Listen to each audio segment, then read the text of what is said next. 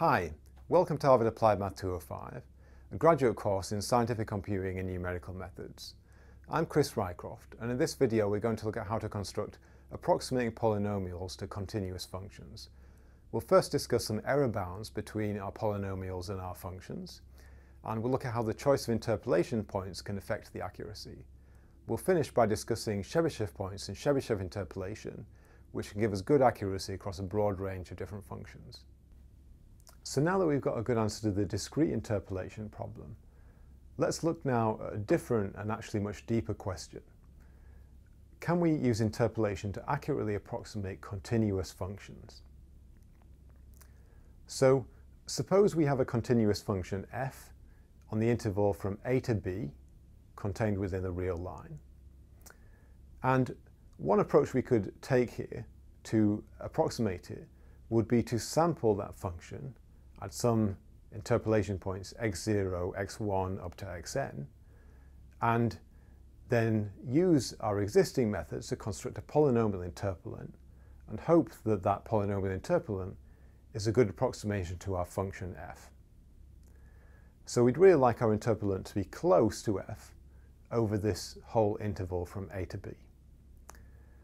And we can actually write down a bound on the difference between our function f and the polynomial interpolant Pn of x. And this works out to be f of x minus Pn of x is equal to the n plus 1th derivative of f, fn plus 1 of theta divided by n plus 1 factorial, multiplied by factors x minus x0, x minus x1 up to x minus xn. And here, theta is some value between a and b, excluding the two endpoints. And so we see here that certain features of this formula make intuitive sense. We see here that the right-hand side will actually vanish at the points where x is equal to one of the interpolation points. And that makes sense because our polynomial will go through those interpolation points by construction. So we'll now look at proving this result, and we'll focus on the case of n equal 1 that really contains the crux of the argument. And from there, you should be able to see how to generalize it to higher values of n. So let's now look at proving our interpolation error formula. So this formula tells us that if we have a function f and we have an interpolating polynomial of nth degree Pn, then that can be expressed as some value of the n plus 1th derivative of the function f divided by n plus 1 factorial multiplied by this product x minus x0, x minus x1 up to x minus xn of all of the interpolation points. So we're now going to look at proving this for the case of n equal 1. And so what I've drawn here then is a function f that is second differentiable on an interval from a to b, and I've let p1 be a linear interpolant based on the interpolation points of x0 and x1. So here between x0 and x1 we can see that we just have a straight line here. So now for some lambda that's a real number, we're going to define q to be the linear interpolant p1 plus this quadratic term x minus x0 multiplied by x minus x1. And so this quadratic term will vanish at the two endpoints of the interval. So we're now going to fix an arbitrary point, x hat, in the interval from x0 to x1.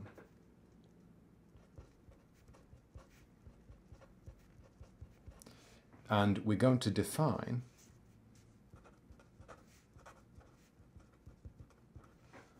that q of x hat is equal to f of x hat. So if we think about what our function q will represent in this case, so we've chosen some particular x hat here, and we're now going to choose the quadratic term in our function q in order to match the function evaluation at f of x hat. So our function q will look like our line, but with a quadratic correction added in. So now if we think about what lambda would have to be in order to achieve this, then we will have that lambda is equal to f of x hat minus p1 of x hat over x hat minus x0 times x hat minus x1. And this is looking good, because if we think about this function, then we have here an expression linking our function f to our polynomial interpolant p1. And so if we could say something about this, that would allow us to maybe come up with our error bound. So our goal here then is to find what lambda will be.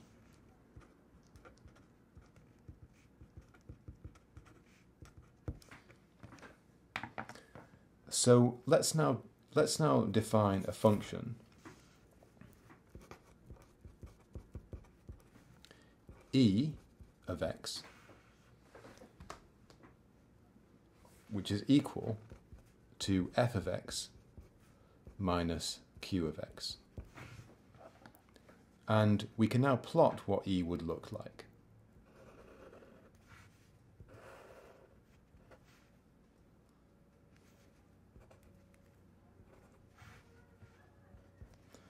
And if we look at these points x0, x1, and x hat,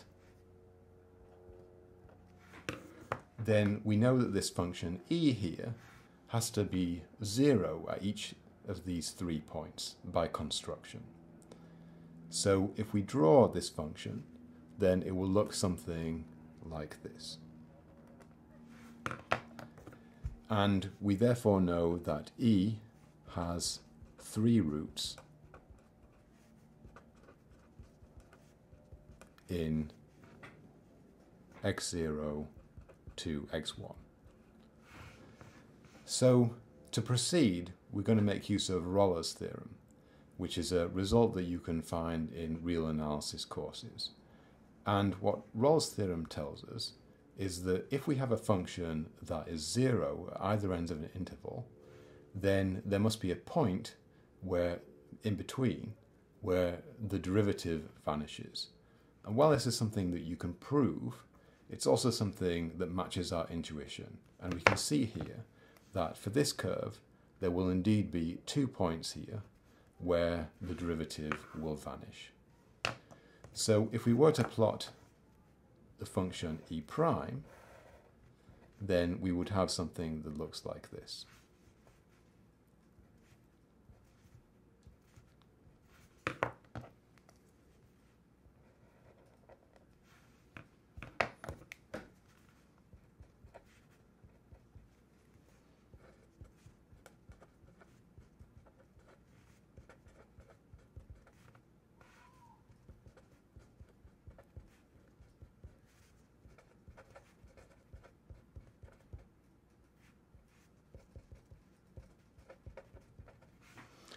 And we can now do the same thing again.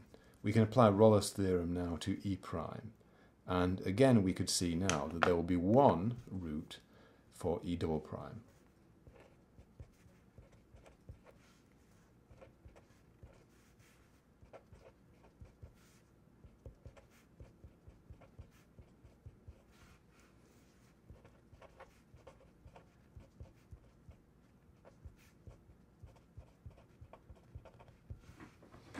So let's define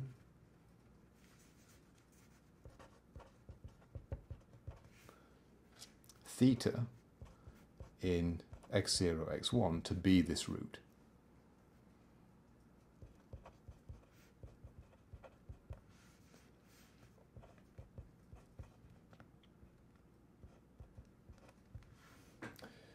So now we can look back at our previous expressions. So we know that 0 is equal to e double prime of theta, and that is equal to f double prime of theta minus q double prime of theta. And we can expand this further. That's equal to f double prime of theta minus p1 double prime of theta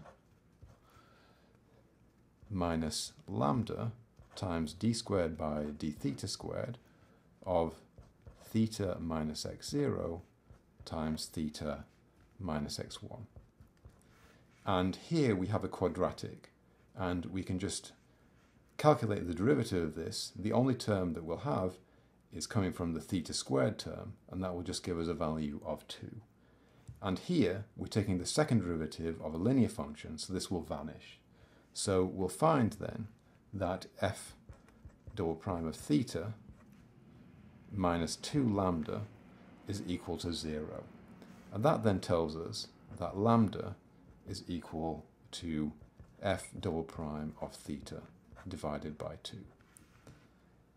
And if we now look back at our previous expression, then this tells us that if we rearrange this, we'll end up with that f of x hat minus p1 of x hat is equal to f double prime of theta over 2 times x hat minus x0 x hat minus x1.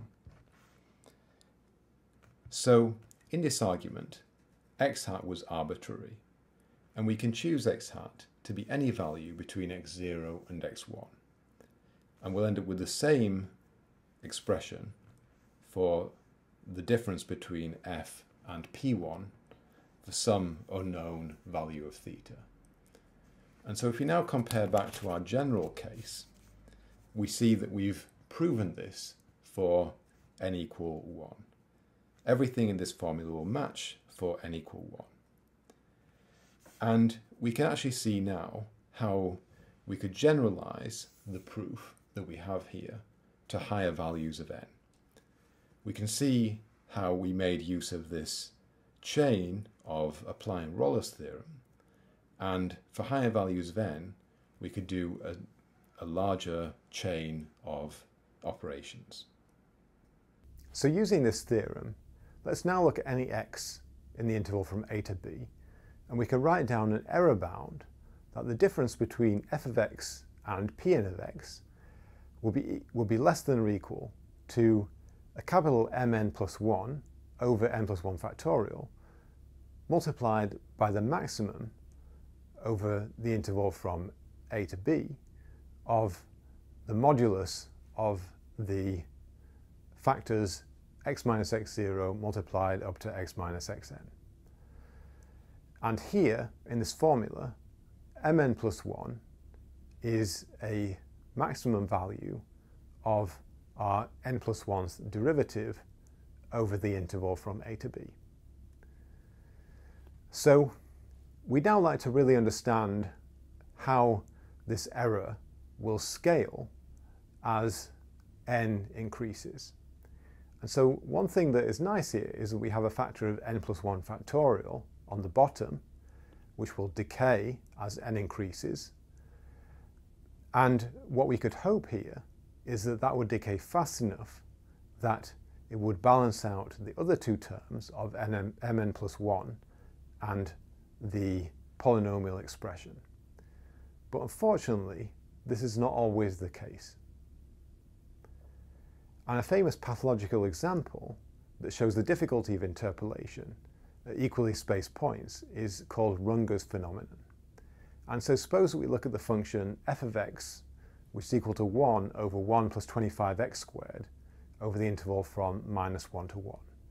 And suppose we now construct polynomial interpolants using equally spaced points over this interval. So if we look at this here, the red curve shows our Runge function, and the blue curves show successive polynomial approximations. And we see here that as we increase the degree of polynomial, these oscillations at the end of the interval actually increase in magnitude. And this is actually reminiscent of the motivating example that we looked at the start of this unit. Now, of course, our polynomial Pn matches our function at the evenly spaced sample points exactly, but we really like our polynomial to be a good fit to the function over the entire interval from -1 to 1. And so specifically then, we'd like to minimize the maximum of x in -1 to 1 of the absolute value of f of x minus Pn of x. And this motivates a new definition that we'll see throughout the rest of the course of the infinity norm defined on functions. And specifically in this context, we'll define the infinity norm of f minus Pn to be the maximum for x in -1 to 1 of the absolute value of f of x minus Pn of x. And here, in this context, because our function is defined on the interval from -1 to 1, we're making use of our infinity norm defined on the interval as well. But we could equally use the infinity norm definition over any other interval of our choice.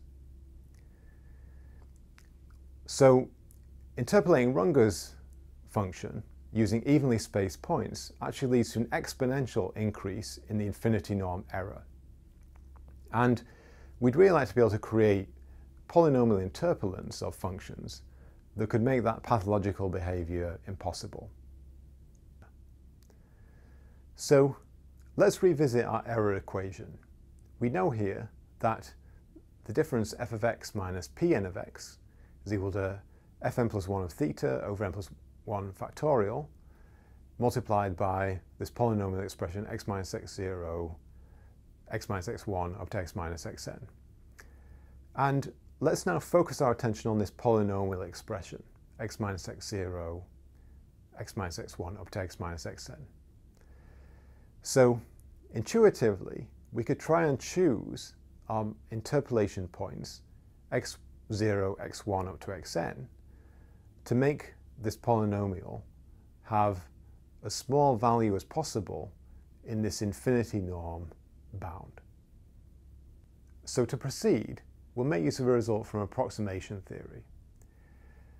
So if we look at the interval from -1 to 1, then the minimum value of this infinity norm of our expression x minus x0, x minus x1 up to x minus xn, that's equal to 1 over 2 to the n, and it's achieved for the polynomial tn plus 1 divided by 2 to the n.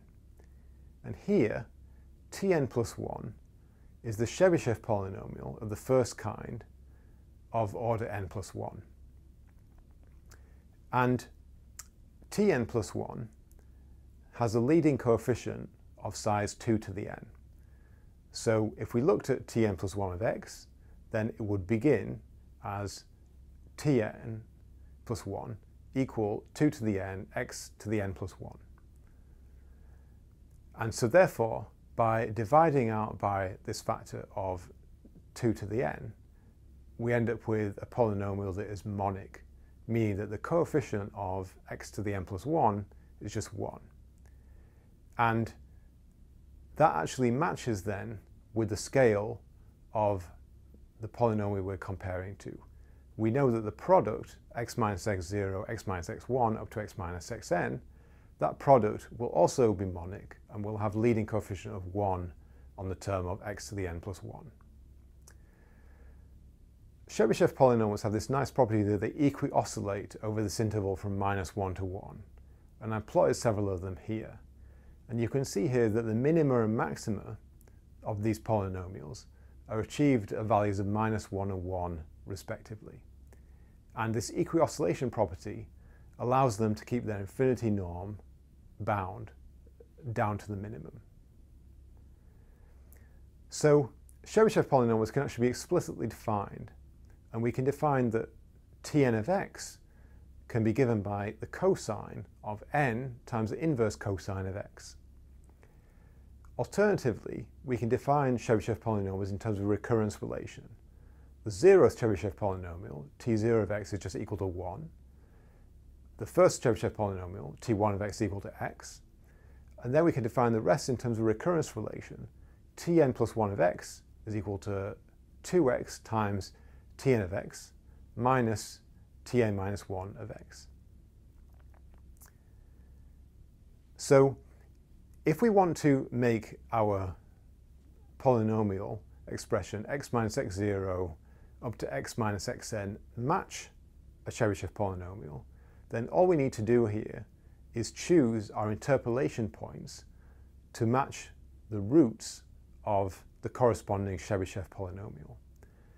And we could do a small exercise here, and we can show that the roots of Tn are given by xj, which is equal to cosine of 2j minus 1 pi divided by 2n for j equal 1 to n. So with these properties of Chebyshev polynomials, we can now derive an error bound for the interpolation when we do it using Chebyshev points instead of equally spaced points.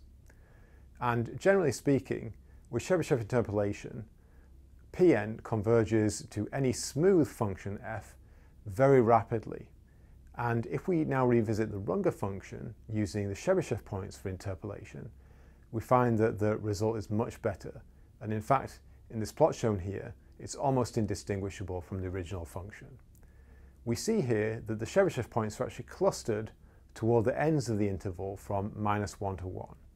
And before, when we were using equally spaced points, we saw the tendency of our polynomial interpolants to have oscillations at the end of the interval.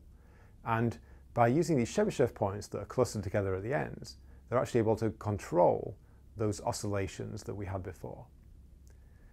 So while everything we've spoken about so far has been over this interval from -1 to 1, it's easy for us to take any interval from a to b and just linearly rescale from -1 to 1 to a to b. So we can use Chebyshev interpolation over any interval that we wish. So the convergence properties actually do depend on the smoothness of f. And you can make precise statements about that, but they're outside the scope of this course. And the smoother the f, typically the faster the convergence. So we're now going to take a look at a code example where we examine the convergence of Chebyshev interpolation to Runge's function, which is a smooth function, and also the absolute value function, f of x is equal to the absolute value of x. And in the plot shown below, I'm showing the convergence of the infinity norm bound compare as a function of the number of interpolation points used. And we see very rapid convergence for Runge's function. For the absolute value function, we still see convergence, although it's much slower. This example program, called chinter.py, can perform polynomial interpolation of functions based on both linearly spaced interpolation points and Chebyshev interpolation points. So the first thing in the program is the function that we're going to interpolate, and we'll look at two different options here: the Runge function, which this code is currently set to, and the absolute value function, which is currently commented out. And we've now got a function called LAGR that can perform Lagrange interpolation.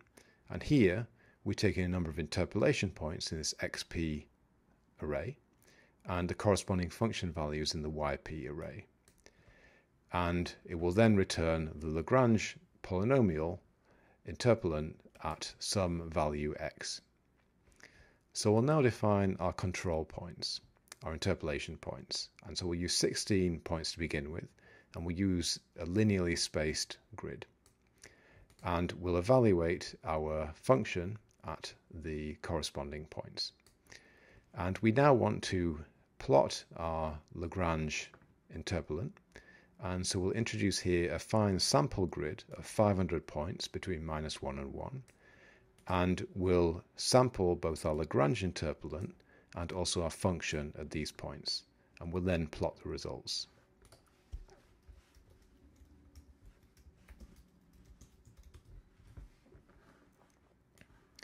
So for this example, we see very clear evidence of the Runge phenomenon. And we see that our interpolant has the large peaks at either ends of the interval, just as we would expect. So we'll now switch to using Chebyshev points instead of the linearly spaced grid. And we'll run this program again. And here we see that we get much better convergence to the function. And those large oscillations that we saw have now disappeared. So with 16 points, we still see some visible differences between our interpolant and our function. And we're now going to increase the number of control points.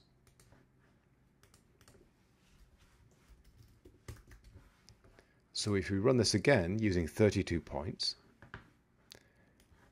then now we see that the interpolant is near indistinguishable from our function.